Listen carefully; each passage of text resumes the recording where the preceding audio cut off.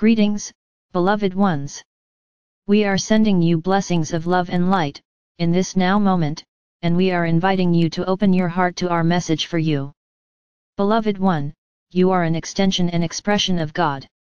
That means that you are a part of God. This part of God is your God mind. You also have a second part within you, which is the ego mind. On your path of ascension you will be able to dissolve the ego mind and its illusion, and let it disappear into nothing. In your experience of your ascension journey, you are either experiencing the illusion that your ego mind created or God's true reality or heaven on earth or the new earth or fifth dimension, which your God mind is leading you to. This is your journey home. You and everyone in your world has these two minds, the ego mind and God's mind. So, how do you quiet your ego mind if you wish to ascend? Simply say to yourself peace. Be still and know I am God. Peace.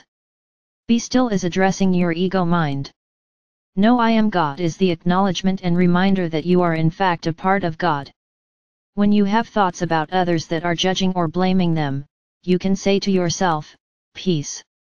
Be still and know he or she is God. This is assisting you in remembering that this person is also a part of God. It is dispelling the ego mind experience that you have with this person. Let's take this a little further.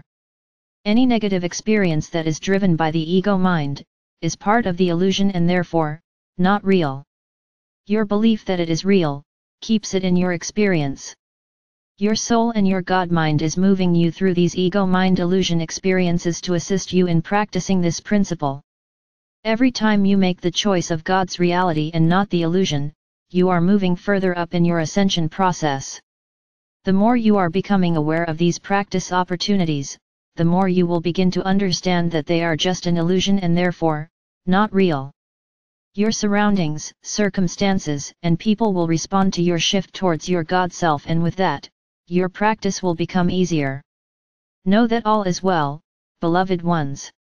Welcome home. We are walking beside you, every step of the way.